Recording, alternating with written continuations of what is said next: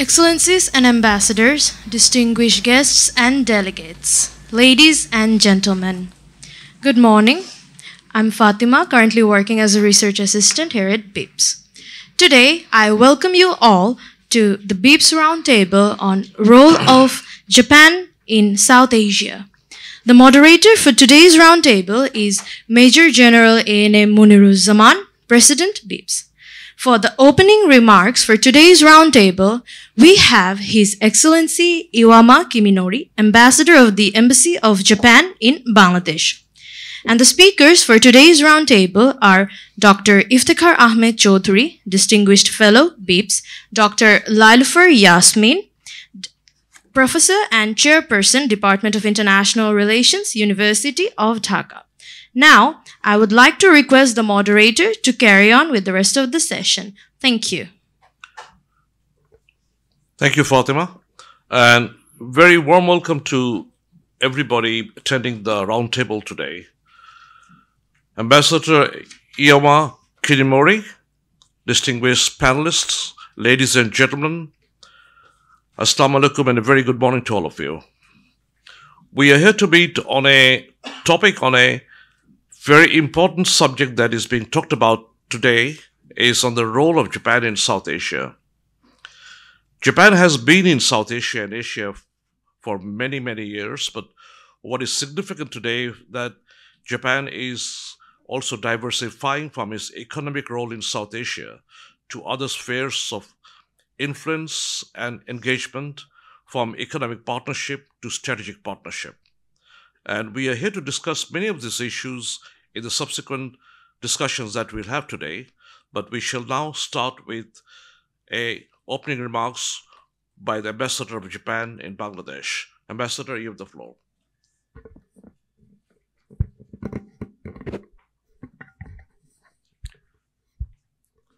Thank you, Major General A.N.N. Muniruzzaman, President, Bangladesh Institute of Peace and Security Studies, BIPSS, Dr Iftekhar Ahmed Chowdhury, Distinguished Fellow, BIPSS, and former Advisor, Ministry of Foreign Affairs of Bangladesh, Dr Lailufar Yasmin, Professor and Chair, the Department of International Relations, University of Dhaka, Excellencies, distinguished guests, ladies and gentlemen. It gives me a great pleasure to be present at the roundtable on role of Japan in South Asia, hosted by BIPSS. Dynamism created by the confluence of the Indian Ocean and the Pacific Ocean is an engine of the economic growth of entire world. The center of gravity of the world economy is shifting towards the Himalayas. South Asia should seize the momentum and enjoy more economic prosperity. In this context, Bangladesh is a vital country in geopolitical terms, as it is an intersection between South Asia and Southeast Asia. Bangladesh has shown its economic resilience even during the corona pandemic. Its GDP grew by almost 7% in the last fiscal years. Without a doubt, Bangladesh will be the fastest growing economy in Asia in this decade. Japan views the development of Bangladesh as significant not only to Bangladesh itself, but also to the overall stability and prosperity in South Asia region and beyond.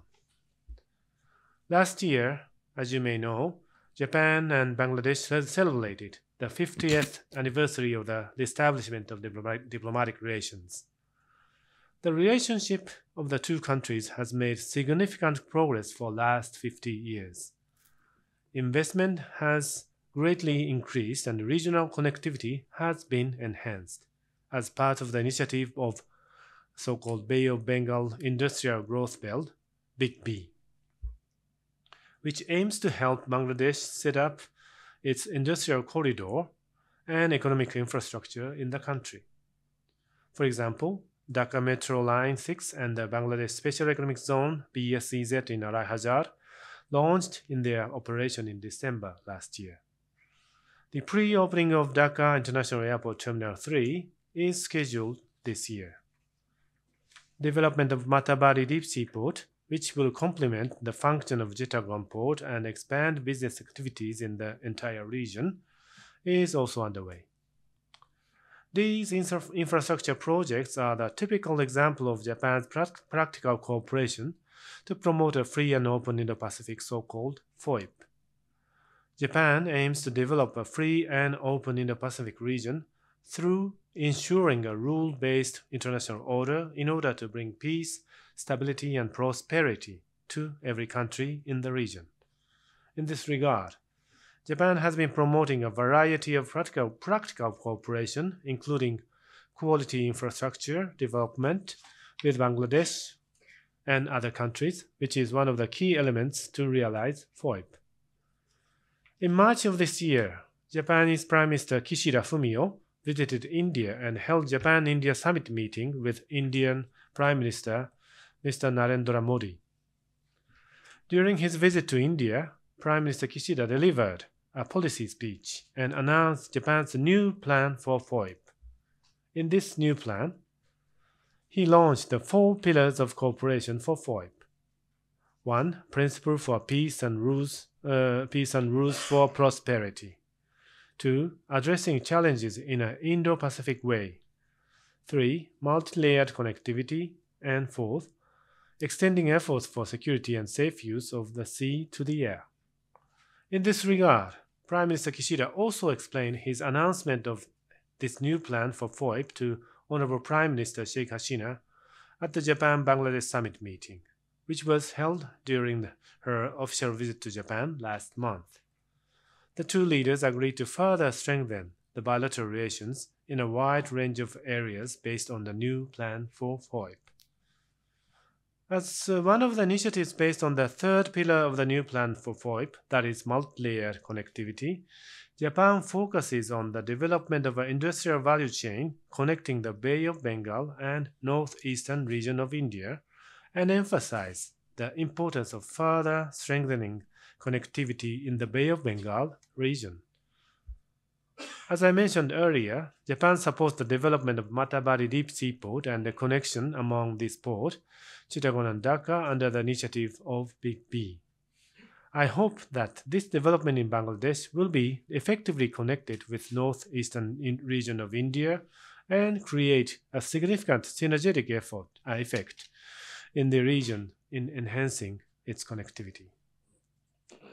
Also, in accordance with the 4th pillar of the new plan for FOIP, that is, extending efforts for security and safe use of the sea to the air, Japan will further promote cooperation with Bangladesh in new areas, such as transfer of defense equipment and technology from Japan to Bangladesh, and promotion of defense exchanges and goodwill exercises.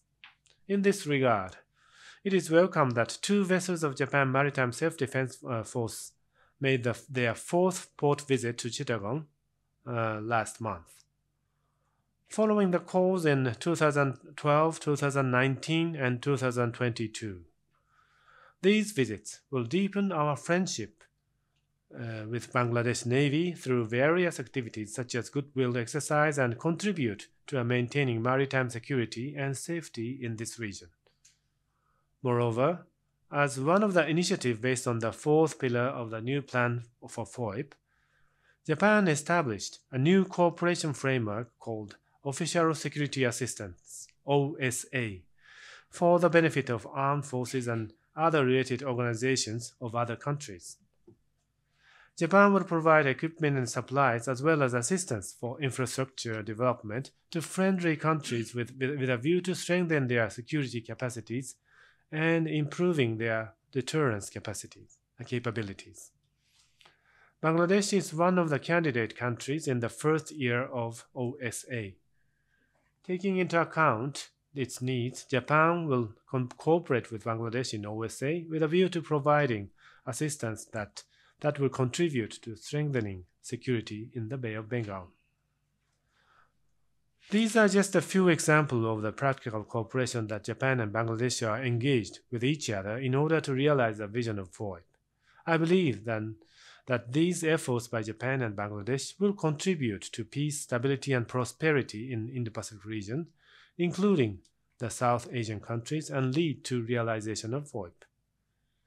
Japan and Bangladesh have started a new voyage towards the next 50 years of our bilateral relations.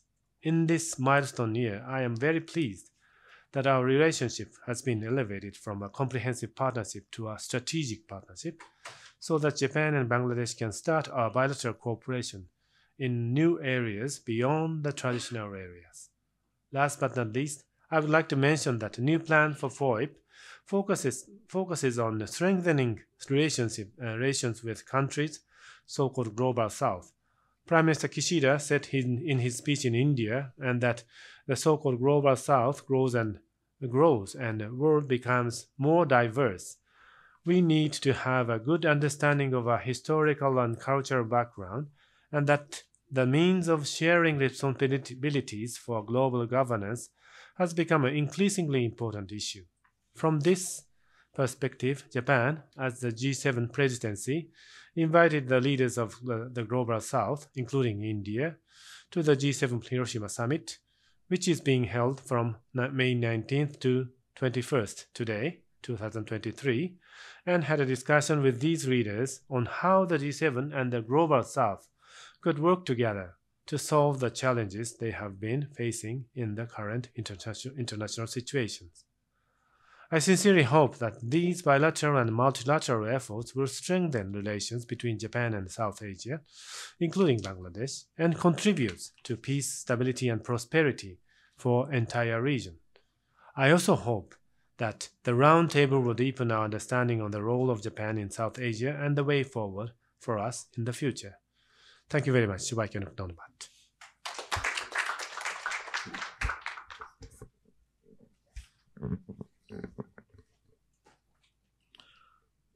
Ambassador, thank you for your remarks, and I hope towards the end the Ambassador will also be happy to take some questions if you have. But we shall now start with the panelists to discuss and give their own remarks. But it's significant to say that we are discussing this at a time when the bilateral relationship between Japan and Bangladesh has been elevated to strategic partnership level. From comprehensive partnership to strategic partnership is a big leap forward. And we hope that the new partnership level that has been elevated will bring new benefits to Bangladesh. During the recent visit of Prime Minister Hasina to Tokyo, a number of issues were discussed. As a security think tank, an issue of particular interest to us is the defense agreement, which is part of the statement that has been issued after her visit in Tokyo. We also noticed with interest that Japan is going through a new phase of its security planning. And in December 16 last year, Prime Minister Kishida announced the Japan government has approved 3 new plans. They are the National Security Strategy, or NSS, the National Defense Strategy, and the Defense Forces Plan. Under this, for the first time, Japan will also acquire the capacity for counter-strike when it needs. This is a significant leap forward and a change. And it is also noteworthy to mention that Japan has now decided to spend 2% of its GDP for its defense capabilities, which is a massive jump from its previous capacity, because Japan will spend something like $315 billion over the next 5 years, and 2% of its GDP. So in terms of Japan's strategic posture, we see a major change, not only as a Quad member, a country that had practically initiated the concept of Quad. It is Prime Minister Abe who first thought about the concept of Quad during a visit to New Delhi, and then the Quad came into the formation. So it is not only an economic player in the region, Japan is now becoming a major strategic player in the region. It will also play its rightful role under the new vision of Prime Minister Kishida in its defense capabilities. So, discuss this and many more.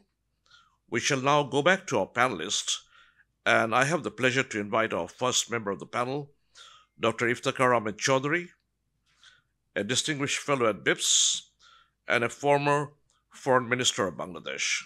Dr. Chowdhury, you have the floor for 10 minutes. Thank you. Thank you. Can we have the microphone here? Okay.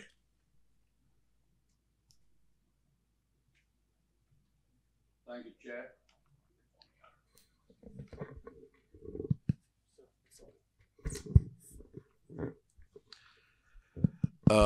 Thank you, Chair.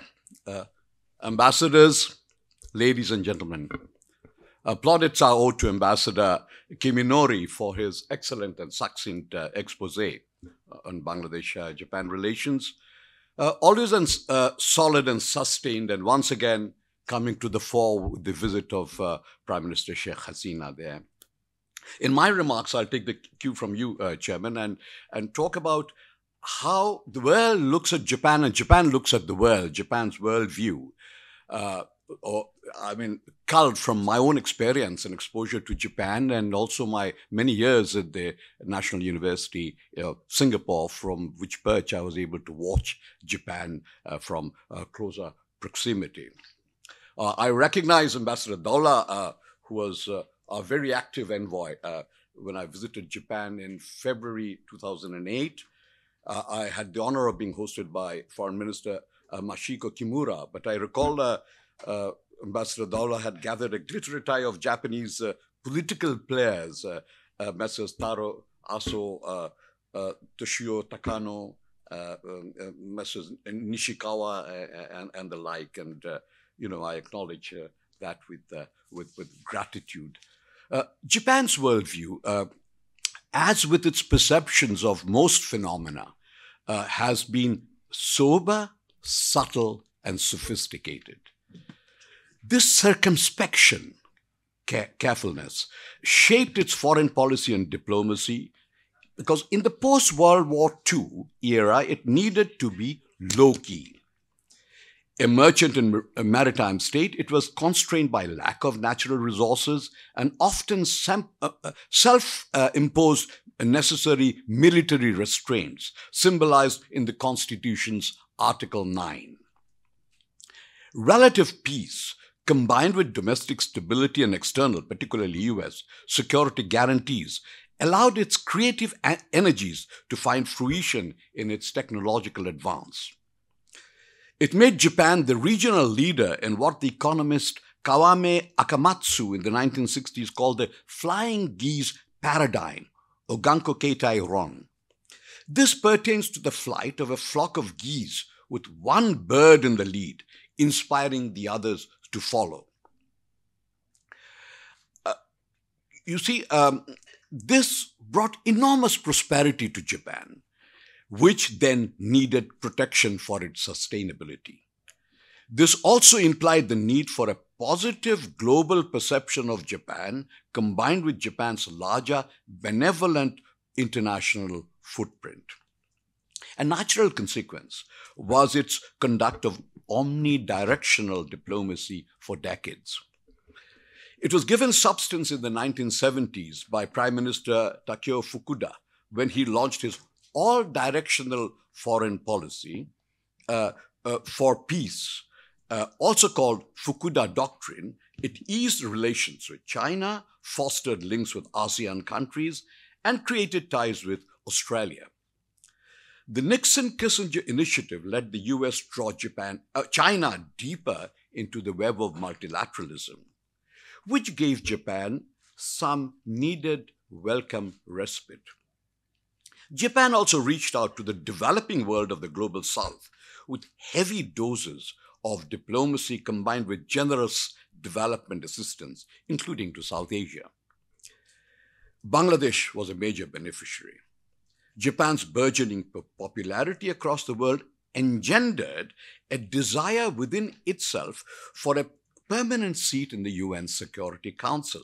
So, Japan needed to be globally perceived as proactive, positive, and a predictable state actor.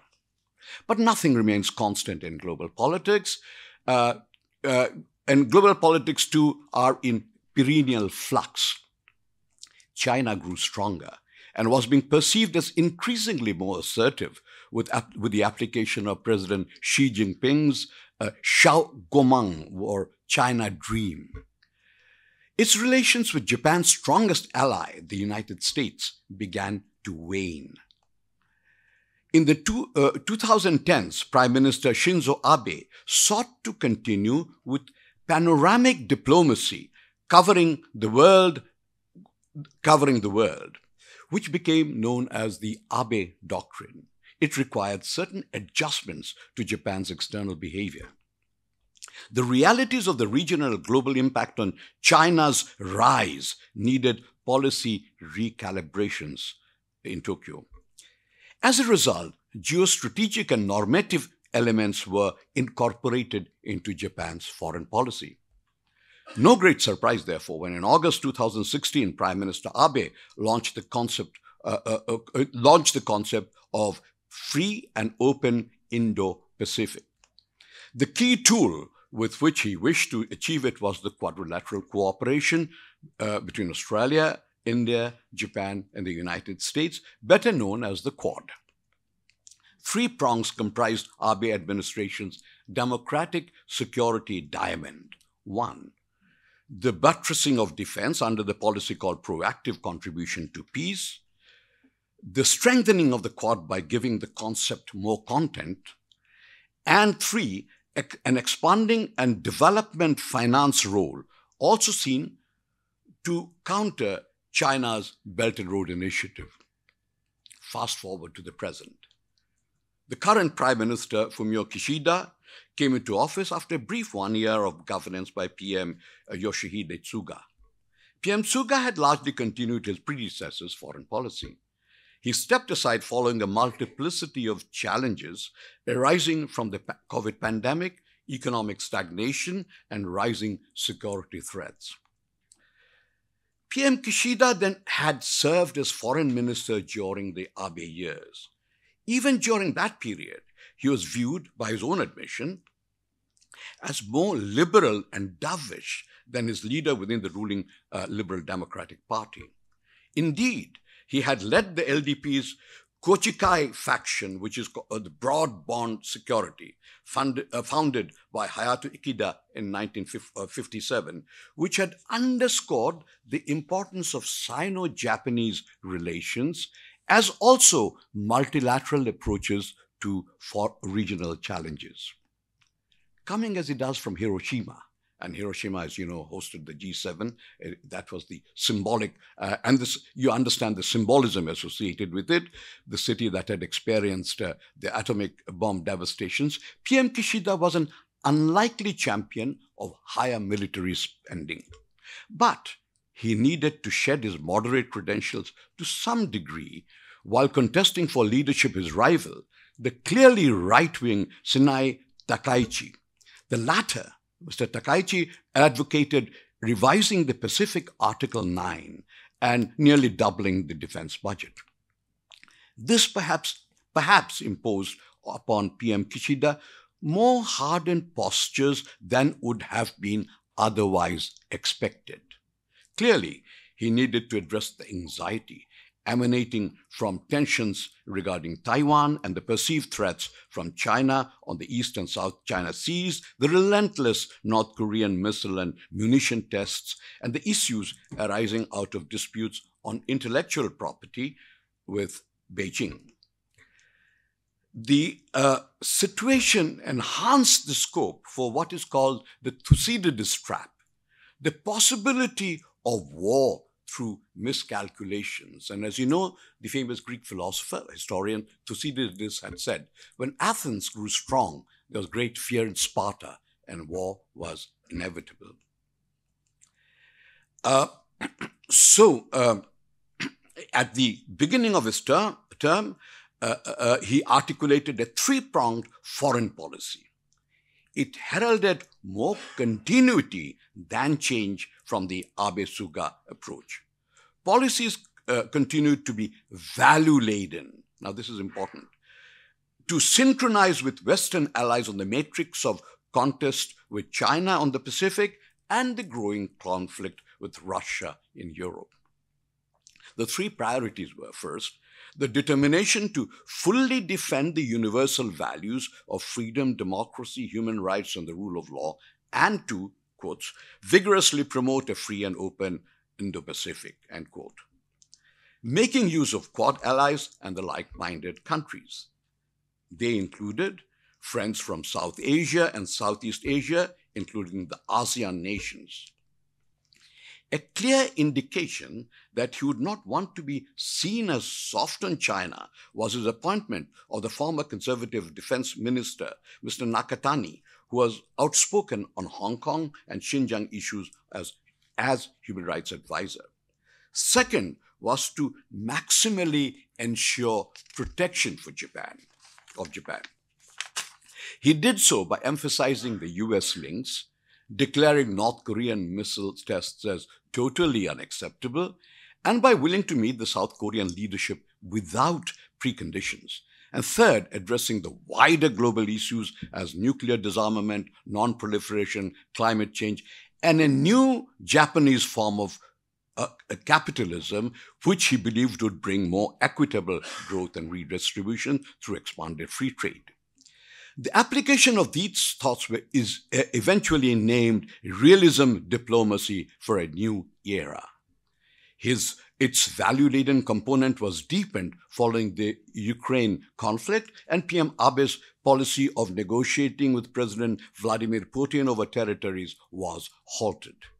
On the one hand, while there was a useful meeting of the two foreign ministers, on the other hand, PM Kishida did not receive the departing Chinese ambassador for his farewell call. Significantly, though, this is the 45th anniversary year of the Treaty of Peace and Friendship between Japan and China. Hence, some incremental enhancement of interaction is a logical possibility. With South Korea, given the unacceptability of North's missile tests, the so-called shuttle diplomacy was back on track.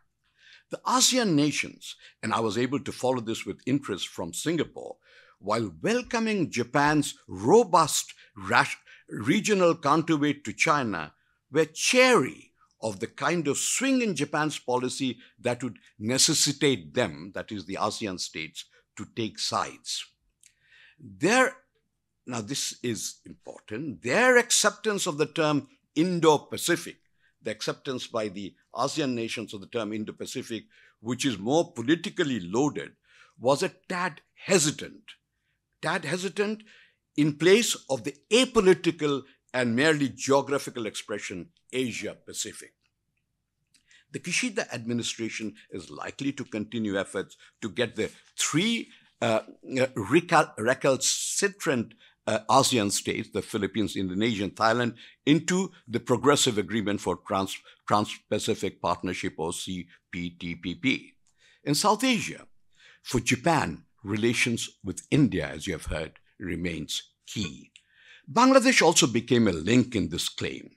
It was largely because the Kishida administration wanted to take forward the August 2017 agreement establishing the Japan-India Cooperation Forum, or JICF. It aimed at developing India's northeast. Some strategic projects were being contemplated across a spectrum of connectivity, roads, infrastructures, etc. The Japanese financing of the Matabari Deep Sea project is said to be linked to it.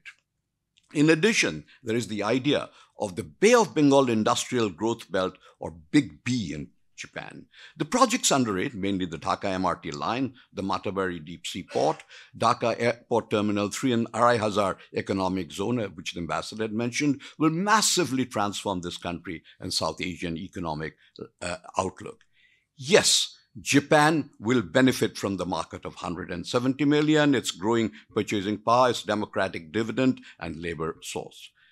Yes, Japan will also benefit from the rapid economic transformation fueling regional change. And yes, Japan will also benefit from its friend Bangladesh evolving into a middle-income, powerful player in the global economy and polity.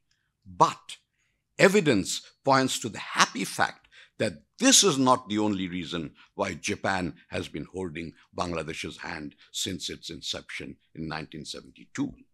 Indeed, I recall the historic visit of Takashi Hayagawa to Dhaka that laid the foundation of the relationship in March 1972.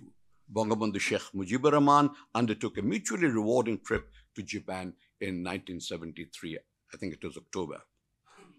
Japan signaled its wish for these relations to be seen as an example of a mutually rewarding model of cooperation in which a stronger partner genuinely helps a weaker partner stand up.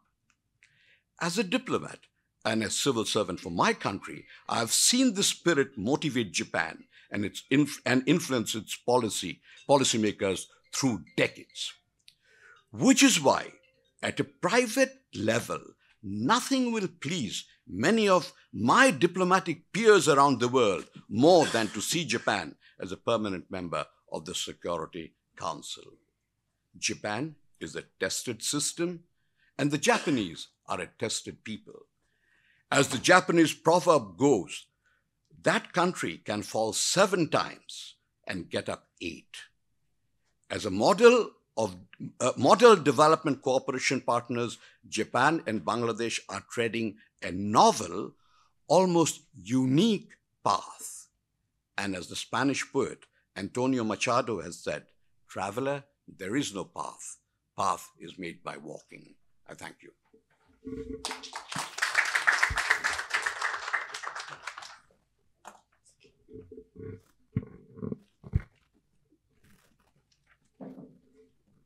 Dr. Chowdhury, that was an excellent expose of our bilateral relationship and as how Japan sees itself in the world and how the world sees Japan. Japan continues to remain an engaged friend of Bangladesh. It's our biggest development partner. It has significant contribution to Bangladesh's infrastructural ambitions, and it continues to play a significant role in peace and stability in the region and beyond. And those are the roles which are critical not only to Bangladesh, but also to all peace-loving, aspiring countries in the Asia-Pacific region. Bangladesh has just released its Indo-Pacific outlook, and we believe firmly in the principles of free and open Indo-Pacific. That is to the benefit of Bangladesh. And the recent visit of Prime Minister Hasina to Tokyo has also brought about some more significant areas of cooperation.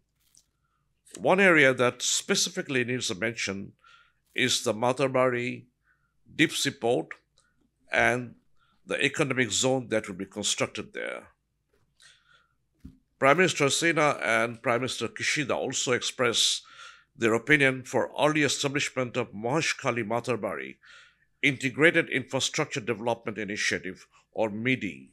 And through MIDI, Bangladesh will now evolve a master plan for development of that master plan area, which is around Maheshkhali area. Prime Minister Kishida has also talked about a new supply chain resilience that is to build out of that concept. Well, he visited New Delhi very recently. Bangladesh can also become a growth engine for development of the Indian Northeast. So there is a burgeoning relationship of a trilateral nature amongst Japan, Bangladesh, and India. And we should keep our eyes and ears open, all our windows open for the benefit of Bangladesh. Our next panelist will bring up these issues and many more, and she is aptly qualified to speak on these issues. Our good friend, Dr. Lailufar Yasmin, Professor and Chair, Department of International Relations in University of Dhaka. Lailufar, you have the floor for next 10 minutes. Thank you, sir. Is it working? Yeah, it's working. Thank you, sir, and His Excellency and Excellencies and distinguished guests here. Thank you, sir, for inviting me to talk about an issue that I've started learning because the relationship as Bangladesh expands its international politics, international relations, and as Bangladesh keeps on taking its agenda-setting role in different international forums, it is important for us to cultivate our bilateral relations as well as to look at them from very strategic perspective, connecting the region. So I'll have a number of key issues on which I would like to make some sort of deliberations. First of all, today we are talking about Japan-South Asia relations. So why South Asia, and what is the strategic importance of South Asia?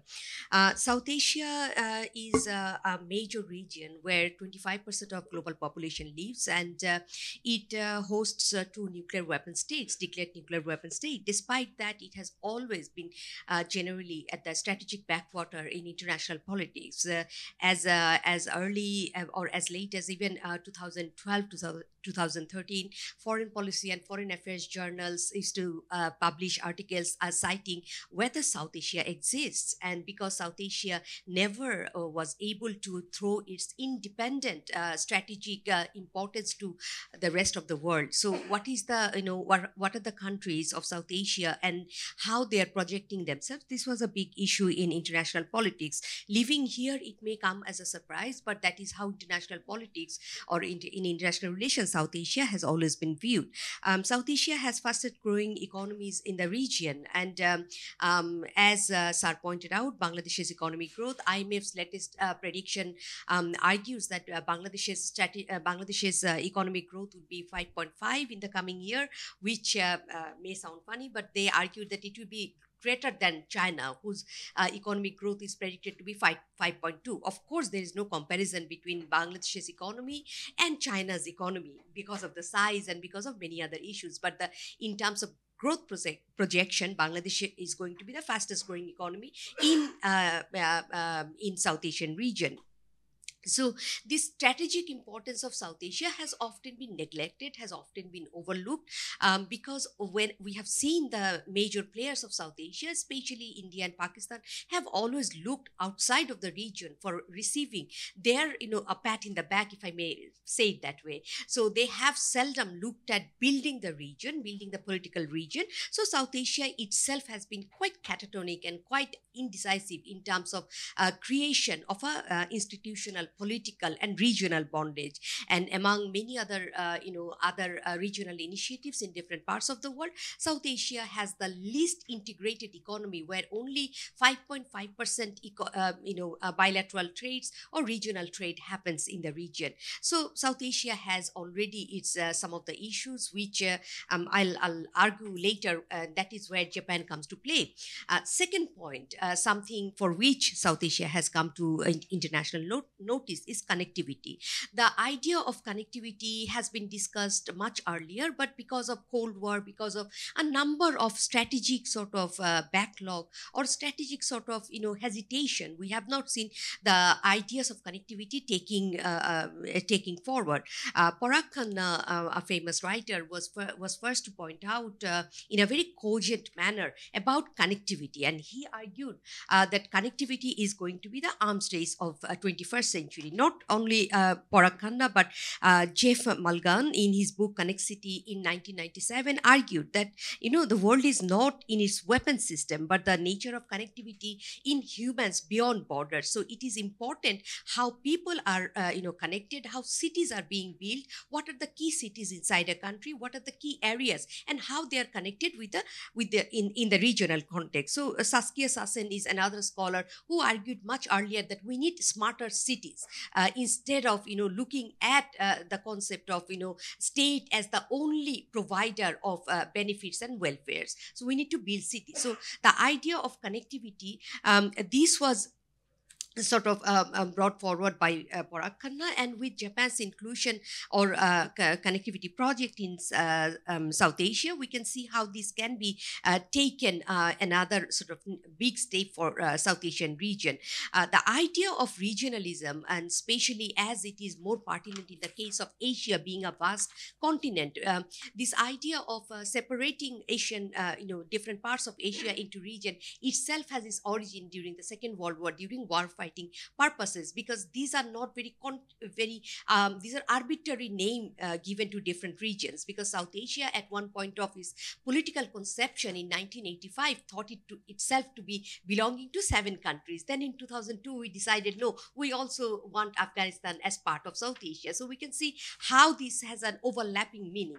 ASEAN, for example, has done a fantastic job in this regard, where they have been able to create political and different kind of identity, where an ASEAN mind and ASEAN way of thinking works. But in South Asia, we have not yet been able to do it. Why have we not been able to do it? Because there has been a number of contestations, number of players, asymmetry in terms of size, in terms of population, in terms of geographic size. So this is where we can see that this very latest effort taken up by India, Bangladesh, and Japan comes to can be considered as a very important step forward, because this is the first time that India recognizes that in the region of South Asia is not only its own playground. There's a number of reasons behind this. An article written by C. Rajamohan, I think April 23 or April 24, and which argues very cogently that this is the first time India had to recognize, because of a number of players active in the region, that a great game has come to Asia. A great game has come to South Asia. So the idea of great game was first coined by a British William Connolly in 1840, and then it was promoted by Rudyard Kipling in its different articulations. So great game, originally the idea was connected to the mastery of Asia. It turns out it's not only the mastery of Asia, it's also mastery of South Asia. So great game has come to South Asia. Here we can see that how the whole idea, or in another word, history is back. So how we can see that Japan has come forward as a region builder, political region builder in South Asia, where the connectivity between India, Bangladesh, and Japan would lead to inclusion of 2 landlocked countries, Nepal and Bhutan, and guarantee their access to the Indo-Pacific. Now here comes Indo-Pacific, because former speaker has also spoken about Asia-Pacific versus Indo-Pacific, this very idea. So we have seen there has been a fundamental change in the way we look at geopolitics or international relations in 21st century. We have gone back to, or we have reintroduced it as a maritime century once again. Now we are not looking at politics from land-centric perspective, but from maritime perspective. And that is where I think that Indo-Pacific, this very term, which is a confluence of Indian Ocean and Pacific Ocean, is very significant for us to learn, because it covers not only the littoral nation, but also it covers world's gaze towards this region. So another interesting aspect of Japan's involvement in South Asia must have to be identified, where Japan has taken a keen interest in looking at its relationship with global South. Its relationship with global South, not in a lateral sense or in a vertical sense, but in an horizontal sense. And this has been the crux of Japan's new ODA policy and Japan's relationship with the global South, that here is not only based on donor-recipient relationship, but it is also based on learning about what are the practical significance of quote unquote recipient country, and how Japan can be relevant in the development process of these countries. Therefore, we can see that how and why Japan has invested in Matarbari project, which has far-reaching consequences not only for Bangladesh but also for the entire region. So here we can see that Japan's relationship is evolving not as an aid donor but also as a strategic partner. So far we can see Japan has made a strategic partnership which is often known as comprehensive strategic partnership initiative, or comprehensive strategic partnership agreement with Australia, UAE, Vietnam, European Union, Thailand, Cambodia, India, Malaysia. So this is just a small number, and Japan is talking with for Vietnam. So Japan is talking now with ASEAN for a possible CSP, comprehensive strategic partnership. So we can see that how the issue of strategic partnership, comprehensive strategic partnership, not only covers covers the area of economic relationship, but also it takes into account of the strategic environment of the region and translate it to policy making level. Then in Japan and South Asia relationship, FDI plays an important role. We know that in terms of ODA, India and Bangladesh always, either of the countries always tops in terms of receiving ODA from Japan. There's a historical reason behind this, and we all know this. But except for India and Bangladesh, Japan has started building a robust relationship with Nepal in terms of FDI. For example, in 2022, Japan and Nepal signed an FDI agreement where Japan is going to pay Japanese yen 10 billion policy loan for economic growth and resilience for infrastructure purposes, which is also done in sort of in consultation and in collaboration with World Bank, which ultimately will turn into a $150 million American dollar project.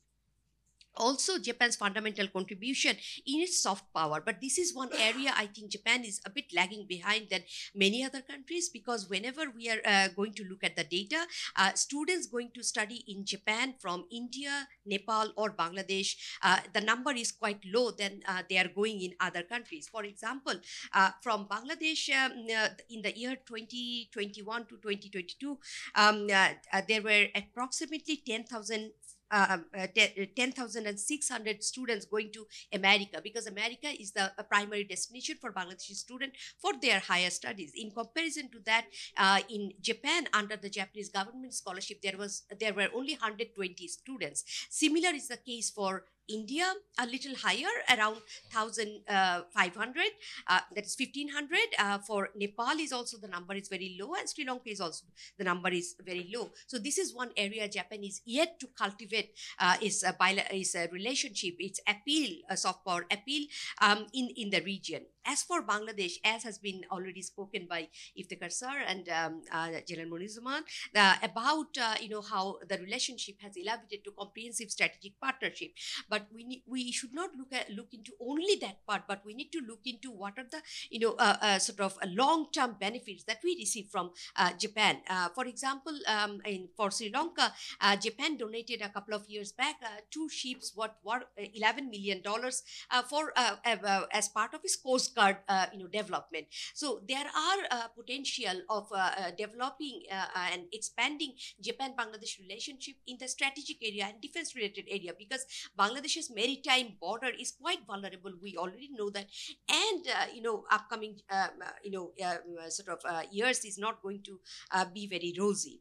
So here we can see that how Japan-Bangladesh relationship has taken has branched out in several areas, economy being the basis of that.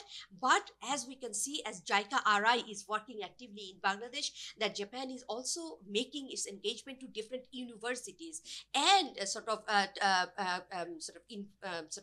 providing its outlook, strategic outlook, and its goals and objectives about a rules-based international order, for which students are always interested to look into different possibilities. So Bangladesh is a sort of a market of 170 million people with a demographic dividend of youth, a number of youths who are looking forward to developing their skills and contributing to different areas. So in this context, Japan should connect, and with all due respect, I do not know if any representatives of private universities here, with all due respect, the orientation should be more investment more towards public universities. Why? Because there are some country specific characteristics where you would see that it is the public university students who seek for BCS, Bangladesh Civil Service test, and they are the ones who go into policy making. So 5 years, 10 years down the road, it is the public university students who are going to be making policies, instead of private university students. Their destination in terms of job and their future is quite different. So So you have to make a choice where you are going, whether to public universities or to private universities. So there are very country-specific some of the characteristics that often we forget to identify, and how this can have a far-reaching sort of impact in bilateral relationship.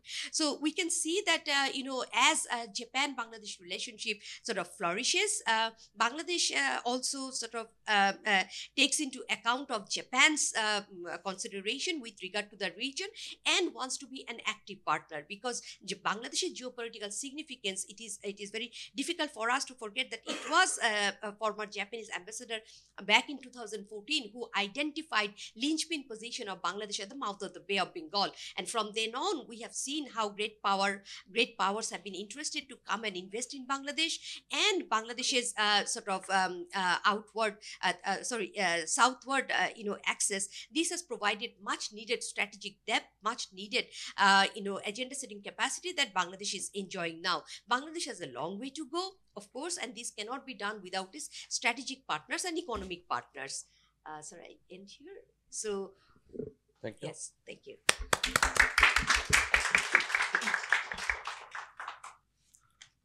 Thank you, Professor, for your wonderful presentation. I'm also happy to note that your concern about soft power expansion in Bangladesh by Japan has been addressed during the visit of Prime Minister Hasina to Tokyo, because there is a significant part in the agreement which addresses people-to-people contact. It talks about also bringing back the Japanese volunteer corps back to Bangladesh. It talks about cultural exchanges. So I think the deficiency that has been noticed by you is gradually being addressed, but at the same time, I note with concern that the level of Bangladeshi students going to Japan is extremely low. The two prime ministers did address the need to increase tourism, including sports tourism and people's tourism. But I also would like to point out as a friend that to do that, you have to make the process of visas for Bangladeshi tourists going to Japan much easier. The current bureaucratic chain of getting a Japanese visa for a Bangladeshi tourist almost makes it impossible for him to travel. So those are the areas we need to address. But as I said, as a security think tank, our focus was also looking at the new building of security cooperation between Japan and Bangladesh. A significant part of the agreement that was signed in Tokyo addresses this. As the ambassador mentioned in his opening remarks, there were two ships of Japanese self-defense force that recently visited Chittagong. They talk about exchange of training visits. It talks about exchange of visits at the high level of command. It talks about exchange of defense equipment. It has other component like they've decided to establish a defense wing or defense attaches wing in our mutual embassies in Tokyo and in Dhaka. It talks about the establishment of official security assistance program by Japan. And towards the end, which I am not quite sure what it means, establishment of a new cooperation framework for the benefit of the armed forces and other related organizations of like-minded countries for the purpose of deepening security cooperation, and look forward to the future cooperation under this framework. So there is a lot that is happening, and we need to see them very carefully so that what we are trying to achieve matures for the benefit of our people. We shall now open the floor for discussion, which is the best part of the whole roundtable always. I welcome questions, comments from the floor. You can ask to an individual panelist, or you can ask to the whole panel. And you know that we have a distinguished panel for you to respond to this. My request is please be very brief so that we can take in as many comments and questions, and introduce yourself so that the ambassador knows who you are asking the question. We shall start with our former ambassador to Japan. Sir, you have the floor. Thank you very much, General. It's good to see my former senior colleague and my boss, Dr. Iftekhar Chowdhury, Ambassador Kiminori, and Professor Laila. It's a very good, very knowledgeable, session. I had the honor to serve in Japan as Bangladesh ambassador for over 4 years, from 2006 to 2010.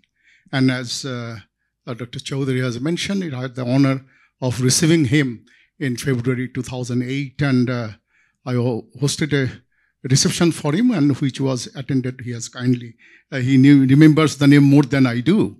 All those top,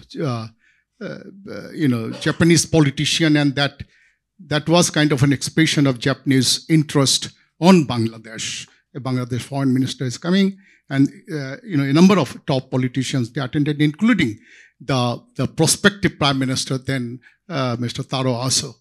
And I must admit, what I learned in Japan about Japan and its role over 4 years, I learned it in your 12 minutes statement. Thank you. Let me begin with what you had mentioned, and really that resonated strongly among the Japanese politicians and diplomats, and the subsequent to your, to a visit, a lot of people, they asked me about this to expand it. What's this flying geese?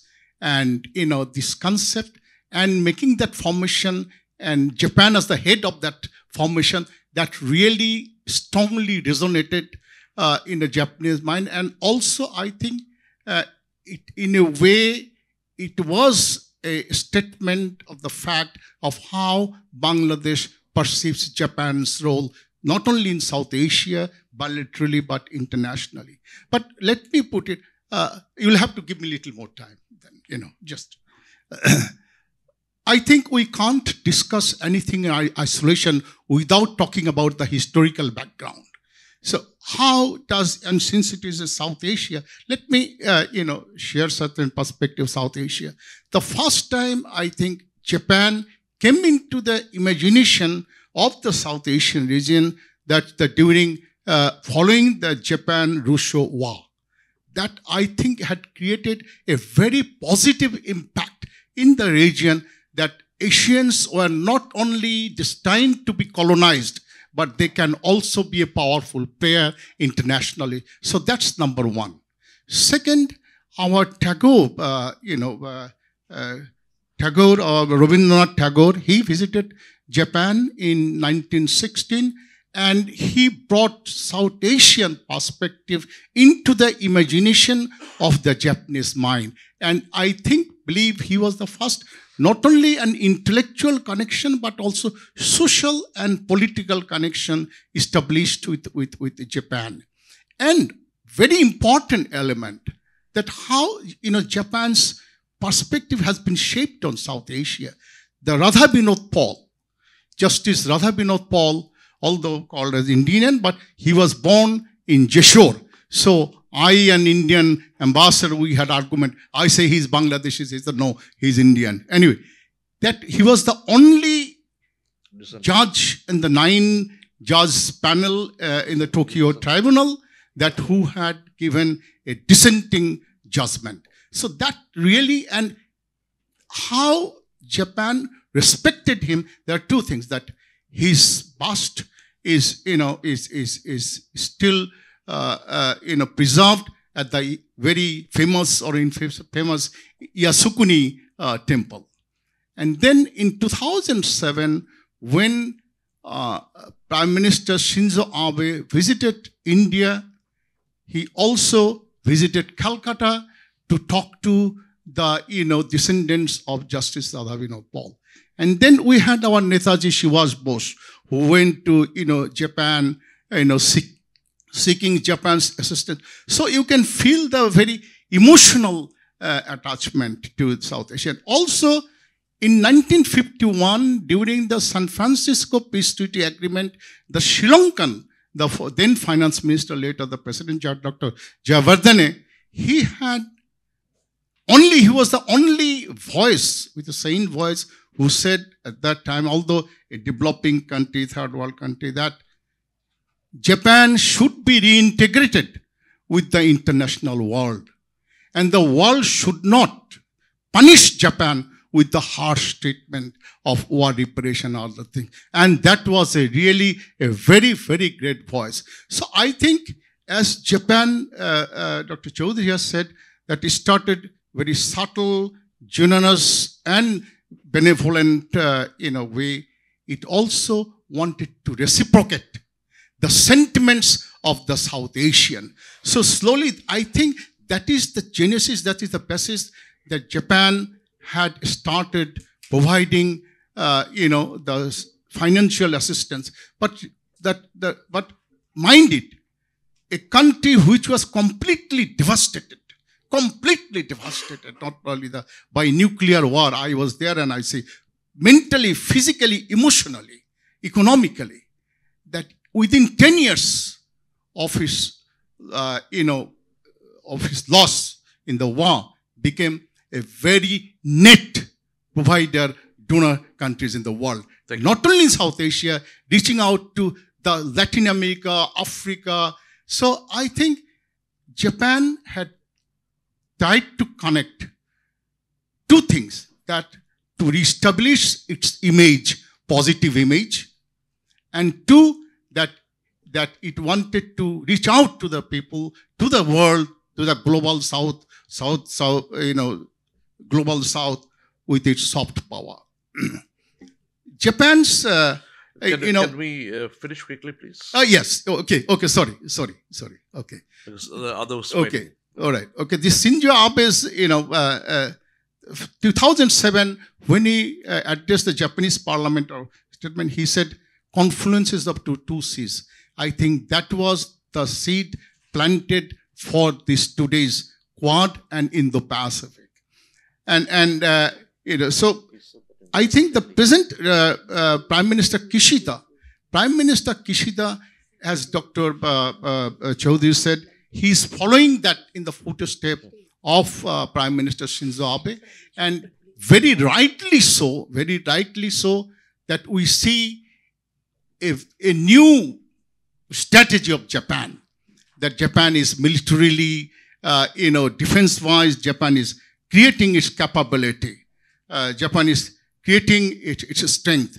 Very rightly reason, Japan feels very nervous in the region that it looks, it is there. So I think that's what it, but one thing that our panels did not mention is the Rohingya issue.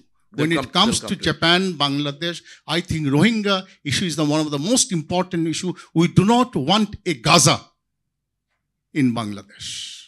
Thank you. I hope people will understand what I mean by Gaza. Thank you very much. Thank you, Ambassador. And you rightly mentioned that it's Prime Minister Abe who first thought of the concept of Quad. And he was speaking in India when he talked about the confluence of the seas.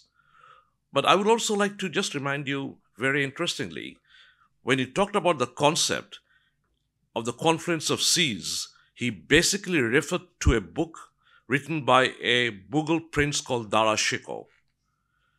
The concept of confluence of seas came from that book, and he referred to that book when he brought about the concept of confluence and eventually the Quad. Colonel, you have the floor. Next.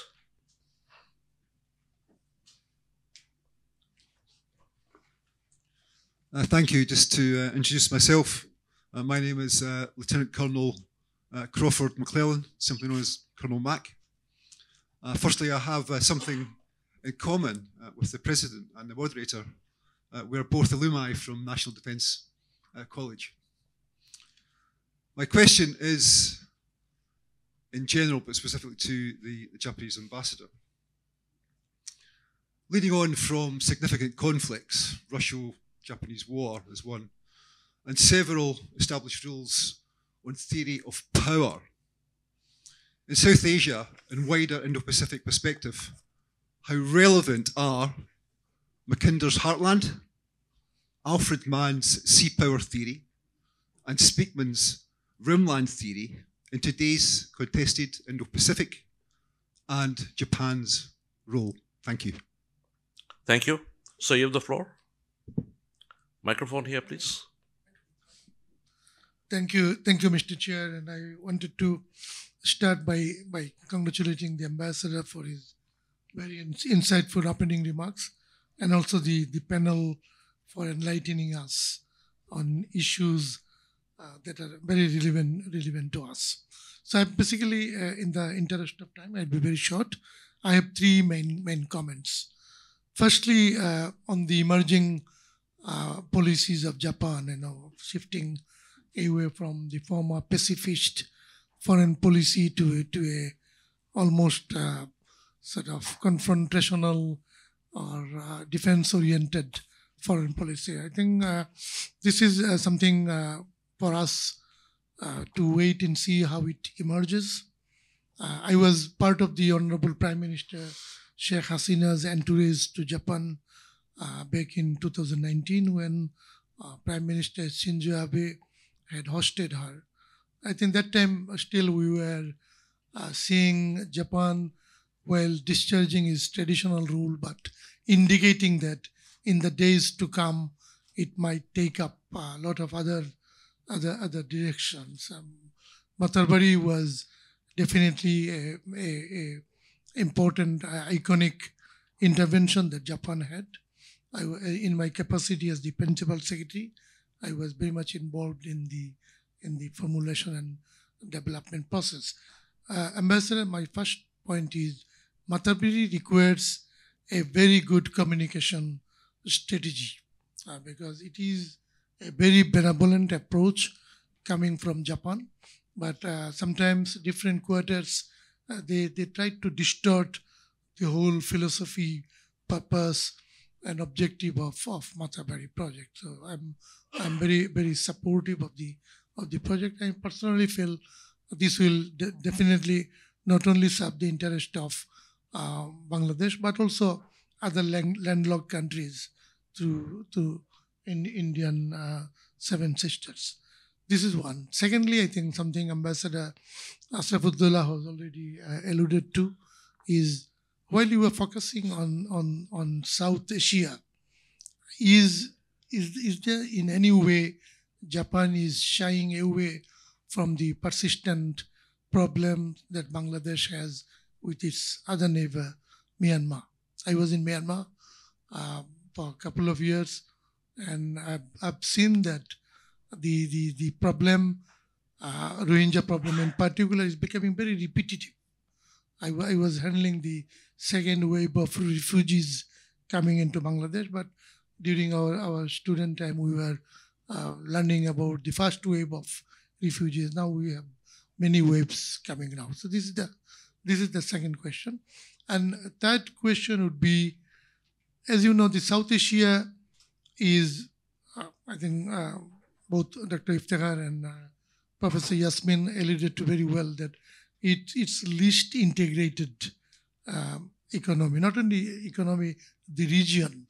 We said that when the SARC was not delivering, some wise leaders, they formed a sub-regional approach called BBIN. My question would be to you and also to the panel, how you would basically minimize the apparent contradiction between South Asia in its entirety and the rise of sub-regional approach, and how will the Japanese policy be fine-tuned to address this? So thank you. Thank you. Thank you very much. Mahmood, you have the floor.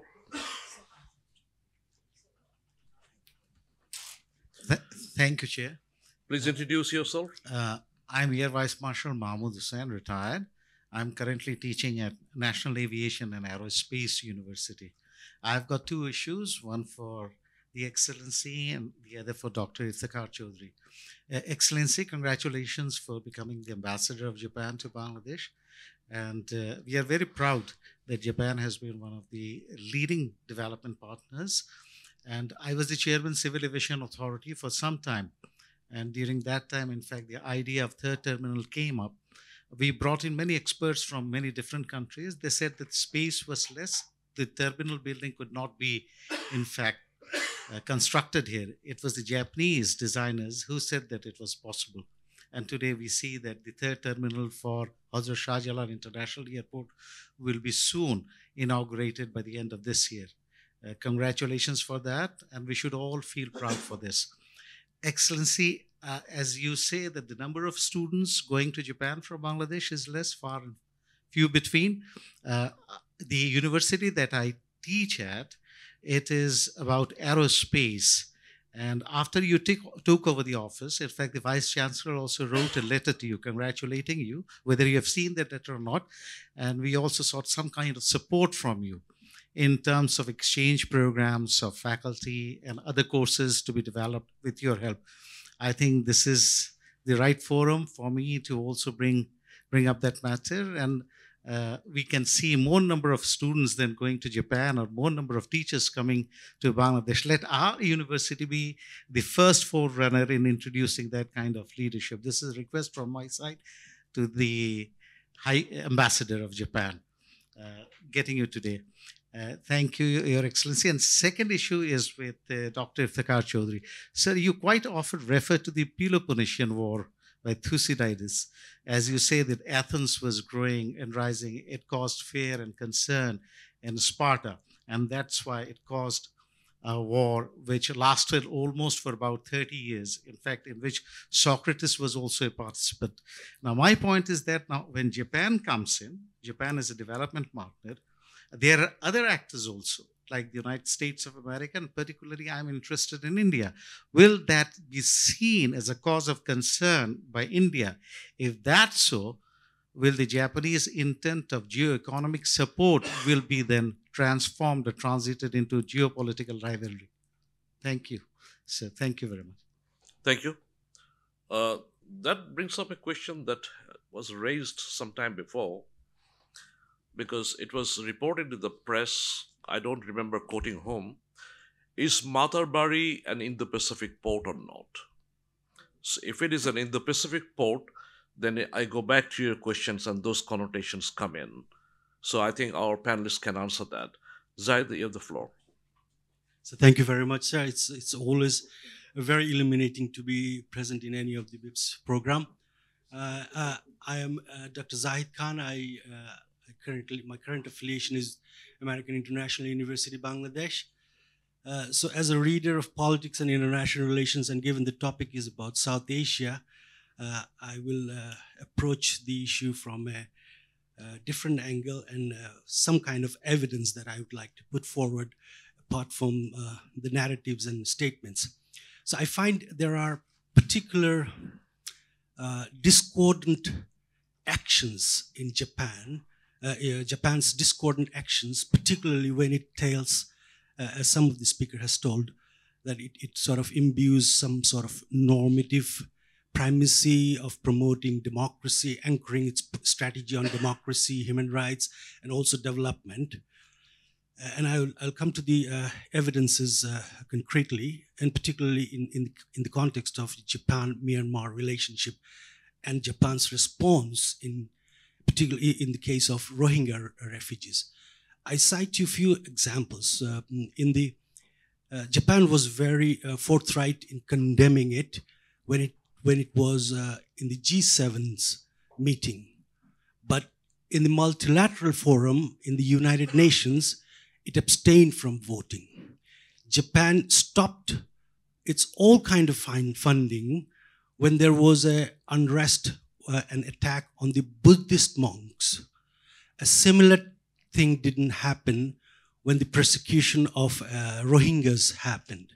These are evidence because as a researcher, we take data points of a state's behavior. Third, as of now, Japan stands as the second highest FDI and investor in Myanmar. Until recently, I think just a couple of months before, actually last month in April, the UN rapporteur, Tim Andrews, who was visiting Tokyo in April this year, he actually cited the vigorous sanctions that Japan has imposed on Ukraine. It didn't apply that with similar intensity in case of Myanmar. although it talks about democracy and human rights restorations in most of its statements. Now, this gives a researcher a very confusing state, and probably a sort of an inference is drawn that when it comes to your geopolitical, geostrategic interest, your normative standings is dispensed, and you are no more holding that flag bearer. You're no more the flag bearer of promoting democracy and human rights, but you are a flag bearer of economic development, which may or may not be at the expense of democracy, suppression, or human rights. So this is one dilemma that the researchers face. So the question does arise, how far these assumptions are true, based on the evidence it seems to be true, and then how far do you think that any such development going forward does not sustain in the long run? Because if we have a Rohingya population, a large sum of it, sort of militarized or trained with terrorism infiltration, then all your investment both in Myanmar and Bangladesh stands at risk. So this so that's what I'm trying to come at, that do you consider these while setting up your strategies bottom line, and how soon do you think you are dispensing that? And you'll no more probably get Justice Paul supporting and taking an independent stance on those kind of situations. Thank you. Thank you. Do I see any more hands? Okay, sir. Oh, yes, sir. I'll come to you, sir, after this. Please introduce yourself. My name is Sarwar Chowdhury. I work for the Norwegian Embassy. My question to the ambassador is that probably when we talk about South Asia and Japan now, like other speakers, I mean, discarding the Rohingya issue is pretty difficult. I mean, it has affected South Asia, especially Bangladesh, in an immense way. So my question to the ambassador is that we can understand the soft approach of Japan on diplomacy and other things, and we can also understand that probably Japan is thinking about having some leverage on some belligerent power in this region. For example, in Myanmar. So is there anything in Japanese foreign policy towards Myanmar so that you have some leverage on them, and then the leverage can be utilized for a constructive purpose? So is there anything like that? Just I want to hear it from the ambassador. And at the same time, I also want to learn that whether you are aware of the Nippon Foundation's activities in Myanmar and especially in Rakhine. Thank you. Thank you. Sir, you have the floor. Microphone here, please. Thank you very much, Chairman. It is interesting in this forum that there is the informations, there is a plan to create connectivity between Bangladesh and India, especially Northeast India. And my question is whether there is a similar plan to create connectivity between Bangladesh and, for example, Bhutan, and also to create the connectivity between Bangladesh and Myanmar. It is also to link between the South region of Asia and Southeast Asia. Thank you very much. Thank you. Do I see anybody in the second row? Okay. So much has been talked about Matarbari, and I echo your sentiments that this is going to be a transformative mega project. But when I put on my environmentalist hat, in which field I work a lot, my question to the ambassador would be how wise it is to construct a coal-fired station of this size. In this age, when Japan has almost stopped all coal-fired stations around the world, and it is a major power station, are we doing the right approach environmentally? as a climate change affected country in constructing a large power plant which is coal fired. So that is my personal comment and my personal concern. So with that, we will now go back to our panelists. We'll first start with the Ambassador. Thank you very much for the great interest to the Japanese diplomacy as a whole, because I've listened and I took note, but your questions relate to the whole diplomacy, almost all our guideline and our fundamental ways of thinking. And I'm not so sure whether I can answer to that all the questions properly, because whether normative or realistic approach is a very, very fundamental issue for the Japanese diplomacy. I try my best to answer from my personal viewpoint. I'm not the person who is in charge of the each and every policy making at this moment. I'm in charge of the Bangladesh-Japan relationship. And much of the questions are made outside of my capacity as an Bangladesh ambassador. Much of the question was raised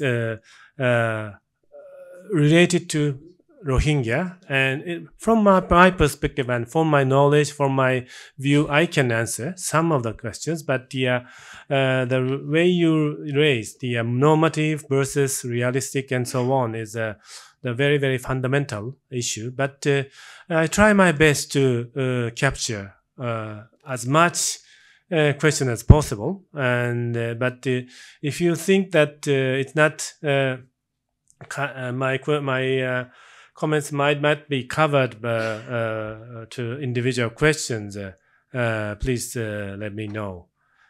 First of all, in a broader term, I would like to say 3 points about the comments and the questions. First of all, what is strategic partnership? Which was often raised by this kind of gathering, and I'm not so sure whether today that was raised directly or not. But what I would like to say, I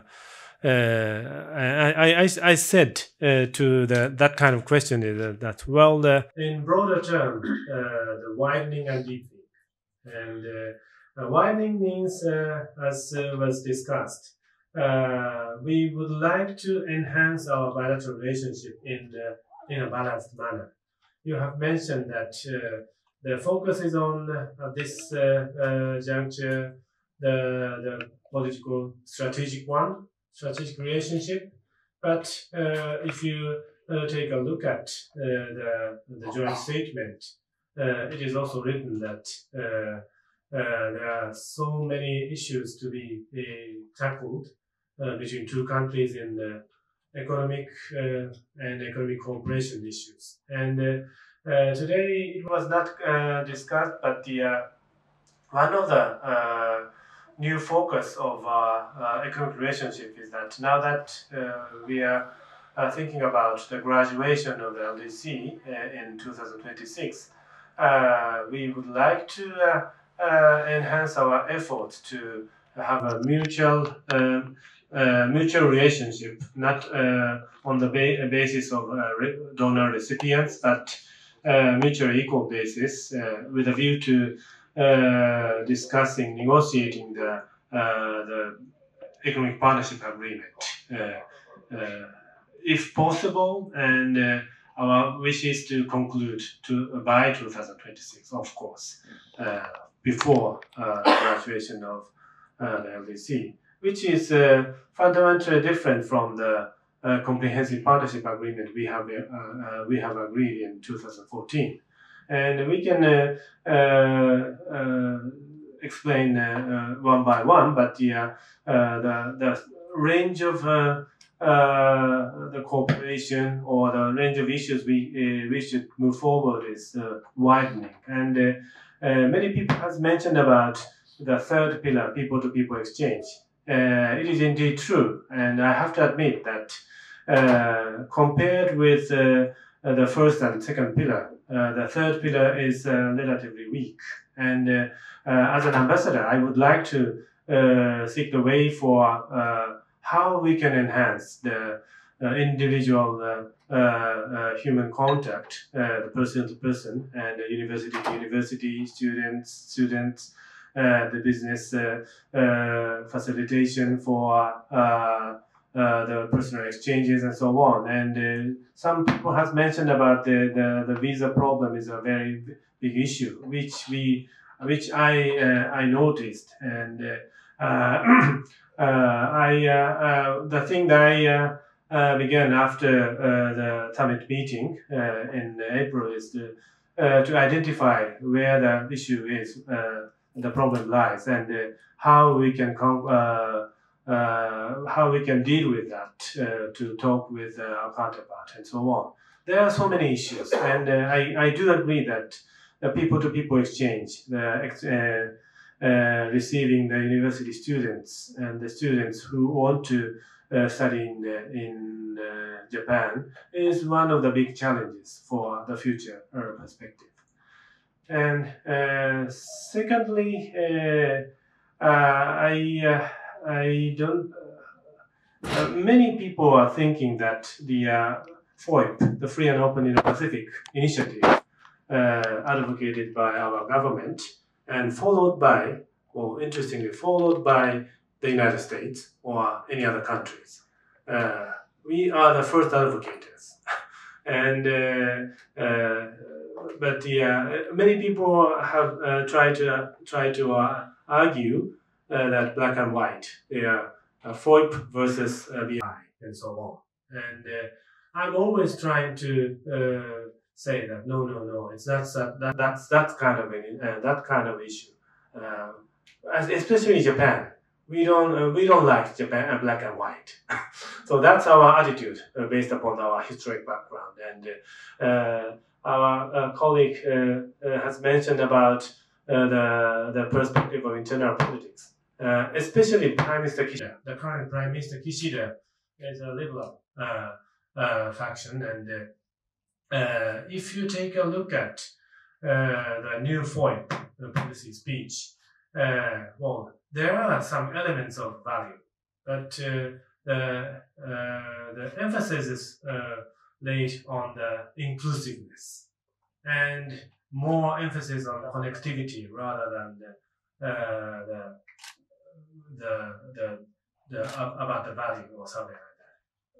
That means that we are not following, and we are not completely changing the our way of thinking about the free and open in the Pacific, but the nuance might change from time, might varies due to the international environment, due to the accent of the policymakers and so on. I don't want to interpret too much because I'm not the person who wrote the policy speech, of Prime Minister Kishida. But there are certain range of interpretation about our accent, and please take a look at in that way. And that is partly my answer to your question about the normative approach versus a realistic approach. Well, Japan likes pragmatic, realistic approach in general, and we differentiate the nuance of our normative approach to accommodate their the relations and so on, and which is a little bit different from the approach of other Western countries. And sometimes Japanese diplomacy is criticized by that, and sometimes said that it's very pragmatic. And in the long run, as some of the questioners have mentioned, that might play a leverage to change the attitude of one country or other. Sometimes that doesn't function, but yeah, the nuance is different from one country to one country. And we talked about the global south. Well, indeed, we have invited several countries from so-called global south to the G7 summit meeting, but we don't think that it's not possible for us to ask those representative countries to influence each and every country. Of course, we invited India to G7 summit, but the relationship India and Bangladesh, or the relationship India and Nepal is different from country to country. And our approach is to tackle those global issues, global south issues, individually. The Prime Minister Kishida visited several African countries before the G7 summit meeting. That shows, from my perspective, that that reflects our approach, or Mr. Kishida's approach. We should talk and discuss, deal with the global south issues, not as a whole, but as an individual issue. So that's our fundamental approach. And I think when we talk about South Asia, the basic ideas remain the same. I, as an ambassador of Japan, would like to focus on what the fundamental problem is between Bangladesh and Japan. And my colleague in Nepal should identify, is going to identify the bilateral issues. But you are right that new accent was made in the Kishida's speech on connectivity. We have mentioned about the connectivity between the Matabari area and the northeast India, but it is a sort of a we or the Kishida mentioned, according to my interpretation, as an example, and we know, and during the discussion with the Honorable Prime Minister in late April, that when we talk about the connectivity and when we think about South Asia, we should think about South Asia as a whole, not aimed at one specific connectivity. And but yeah, having said that, we are on the way to think about new strategy about the connectivity in the real term in this region, South Asia. So I think your argument, your discussion about how, to what extent we should, or the government of Japan is thinking about the relationship with Nepal or Bhutan, is one very important aspect. And how we can deal with the regional cooperation, not through one regional organization like SARC, but I found that BIPSS is the BIPSS has a office in Bangladesh, and BIPSS has the connection with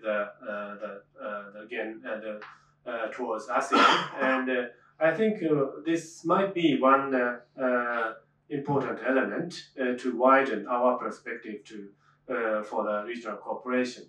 And but having said this, this approach, the how to implement connectivity beyond border is our new challenge, and we have to think about it. Oh, I should stop that.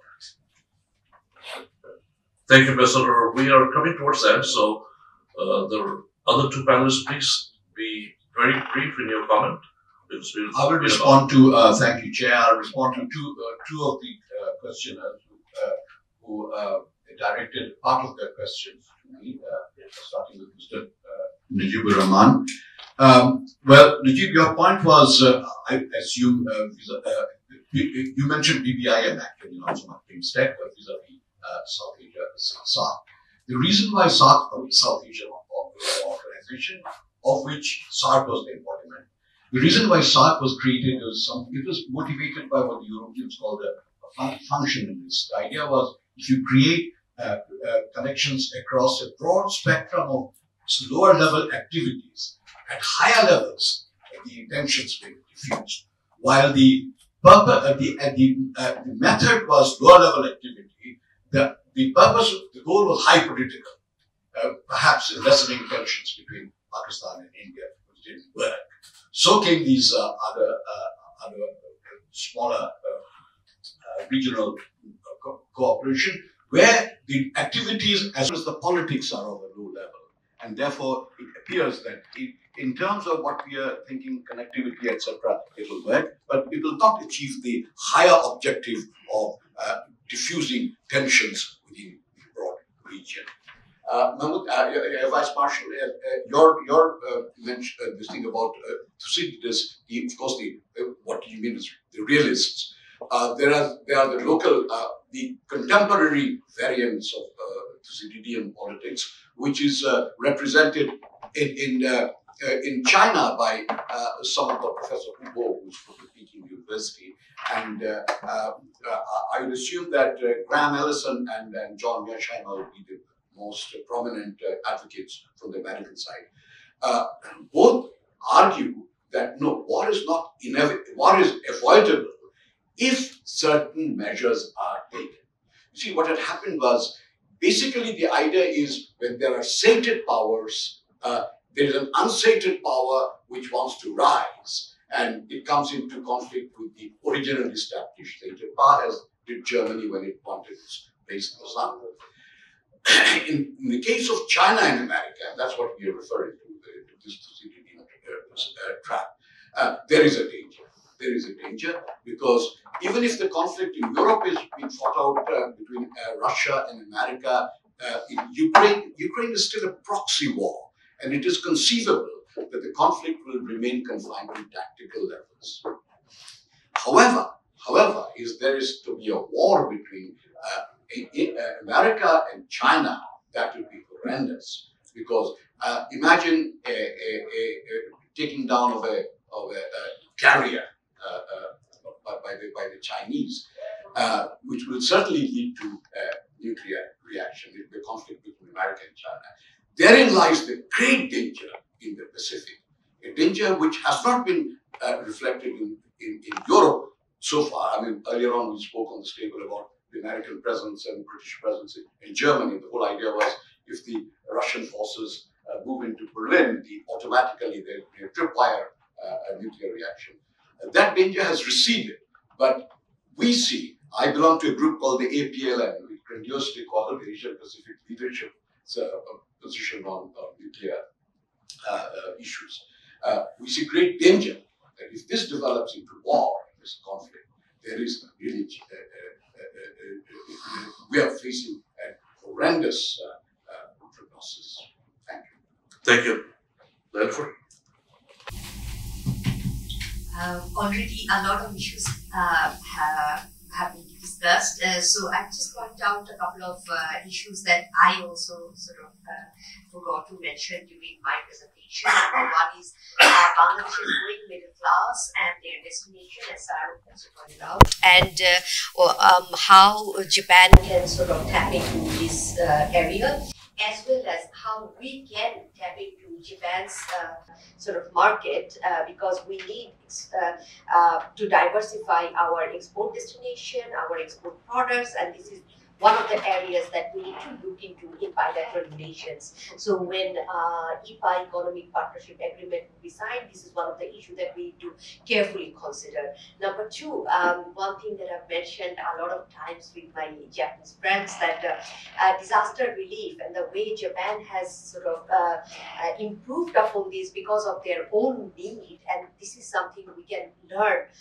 disseminated in other countries. A small example would be whenever I would be taking an elevator, I would see a small tool It's like a sort of a small tool made of stainless steel, and I used to think that this is for a bit of older people to take rest while elevator was going on. Then one day I inspected and I saw this contained disaster relief materials. In case of any emergency, one can open it and find some of the necessary items for their survival. This is a very small initiative, but this is a life-saving initiative. So there are a lot of interesting tidbits that when we travel to a country, we understand about the country, we understand how they're preparing, and these are some of the things that we can also learn and emulate, given that Bangladesh is also sitting on a fault line. So another area is that I would argue that we need to take a cautionary approach whenever we are talking about geopolitics, international relations, because when Graham T. Allison is talking about Thucydides' approach and other, please note that these are experts who have been studying for 20 years, 30 years, and only then they are writing about this, instead of making sweeping or flippant comments about what is going to happen in the region. So I believe that there has been much more sensitization on part of the media and other areas than how policymakers see it. As His Excellency has been pointing out, that Japan is looking at bilateral relations from the vantage point of two countries. Instead, there is a sensitization in a number of areas that, as Sir said, that Indo-Pacific is Matarbari is a Indo-Pacific port. So by doing all of this without having proper evidence, we are only sort of trying to light a fire where there is no fire.